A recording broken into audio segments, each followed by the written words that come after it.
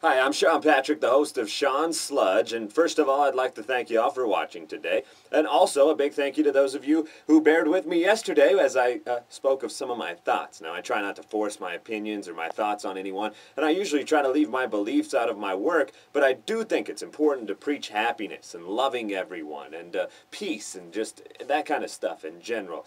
After all, if everyone went around walking negatively and hating on everybody else, you just wouldn't get much out of life. And I know it's cliche, but it's so true. Life is short, and you almost have to live every day as though it's your last. And if you think about it that way, most likely you're going to be more of a loving person. And that reggae music, it just makes you feel so good. Or maybe it's the stuff the band's smoking.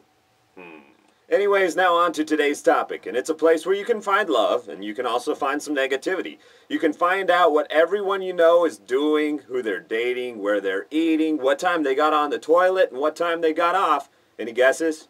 Yep, that's right, it's Facebook. And back in 2010, half of all Americans had a Facebook page. That means now with 2 years gone by, everyone in the U.S. probably has a Facebook page, except for my 1-year-old son and everybody in Arkansas, because they haven't discovered the internet there yet.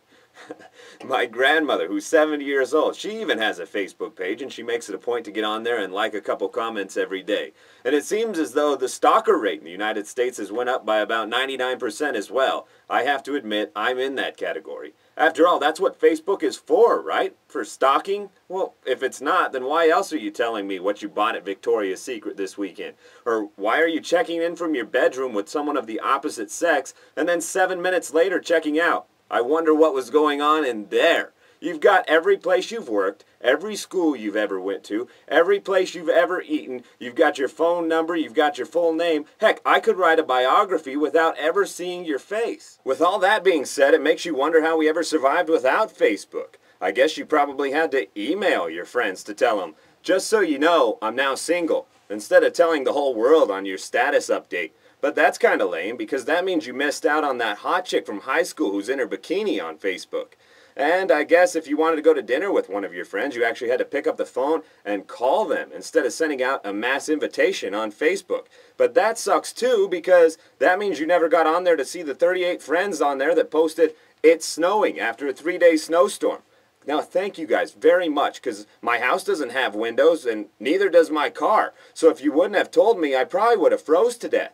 And finally, without Facebook, I guess we actually had to get up off of our asses and feed our fish and water our plants and go to the bathroom for ourselves instead of a simulation you.